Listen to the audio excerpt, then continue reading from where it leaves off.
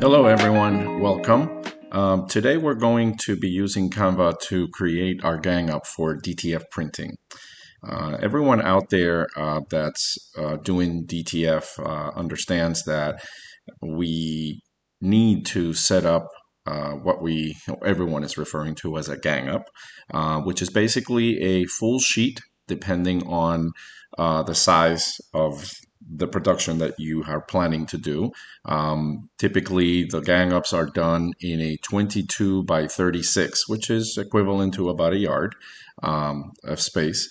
The Canva program has obviously a membership option, which is very good to have because it allows you to do many different things, as you'll see in a little bit when we get started. It doesn't mean that you cannot use the free version. You will, however, have some limitations, like removing the background and things like that. Now, if you have other programs that can handle those steps outside of Canva, then you can just run with the standard version, the one that you can access online for free. So in this particular segment, what we're going to do is we're obviously using the upgraded version. So we'll be able to do some features in here that perhaps you won't get with the free one. So I guess it's up to you guys to decide what works for you guys best. I'm going to go ahead and get started here. And if you notice up here in the landing page, in the home page, you have this button up here that says create a design. So this is where we're going to basically start right here, right? Now, what we are creating is a custom size, right? You're not going to find it in any of the standard things that they offer you. So we're going to click on standard. We're going to key in here our size, which is 22 by 36.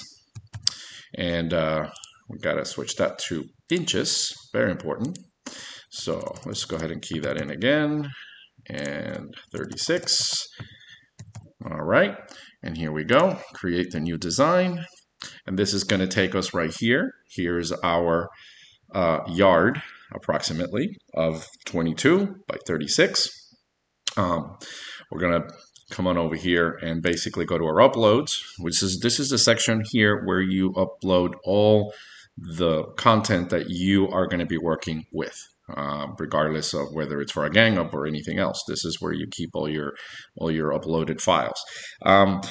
So we can start by basically just moving things into here.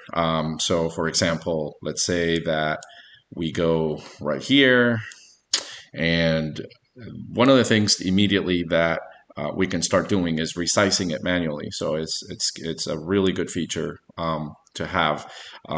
We want to use up all the available space that we can, and ideally it's all down to how much we can resize the image and what position can we do it. Perhaps we can turn it 90-degree angle, stack them up that way. Just make sure that you're using up all the available space that you can. The next thing that I would like you guys to consider is the background. So whenever you're exporting this eventually, you got to make sure that everything is in a transparent background, obviously, right? So what we're going to do is we're going to go back and finish uploading everything that you are working with. And let's go ahead and gang it up as best as we can. We're going to go ahead and get all these little guys in here.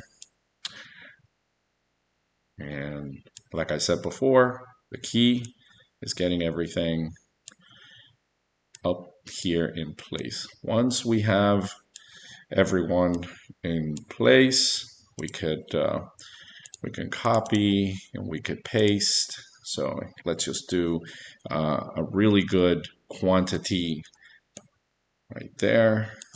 There we go. So let's say we want a bunch of these Captain Americas. There we go. And we'll throw in one of these little guys in here. Get this guy a little smaller right there. And there we go. So now that we have Now that we have everything pretty much ready to go, what we're going to do is we're going to go to share, and in share, we're going to download this image into our hard drive. Make sure that you select transparent background when you're doing that. And right here, we could select the style and the format of your file. So PNG is great. SVG, it's also good. Try not to do any other ones like JPEG or anything like that. These will definitely add a background to what you're doing. So it's imperative that this comes in without a background. The PNG is the press one. We basically can then download it, put it exactly into our hard drive, and from there you can go ahead and email it to us from that point. One last thing I wanted to discuss with you guys. Sometimes these files could get pretty heavy, especially if you're doing multiple files and you don't want to forget to send one particular one in individual emails. It's best to maybe utilize a process called WeTransfer. And so WeTransfer is a free software online that allows you to basically email your files. So it's a great way to stack up everything you have to send in. If you have to send 3, 4, 5 gang ups at the same time, you have no limit. Like anything, there are free available softwares, and then there are ones that you can upgrade, as you can see up here.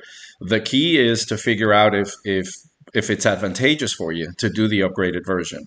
And just to give you a quick explanation and a rundown on the difference between those two things, you can upload as many and you can send as many as you want for free. WeTransfer does not care about that part. It's retaining the information in the cloud that it comes down to the upgrade version. So the upgrade version lets you send those files and hold them for a specific time up on the cloud that you create. And that's the reason why you're paying for space to have it there. So let's say that you send a file and then you want to go back and not have to upload it again, and you have everything basically in a folder in the cloud, and that's what you're paying for. You're paying for space. But as far as sending it accurately and efficiently, both the free and the upgraded versions work excellent. So I encourage you to review that and let us know if we can help you with anything from that point forward.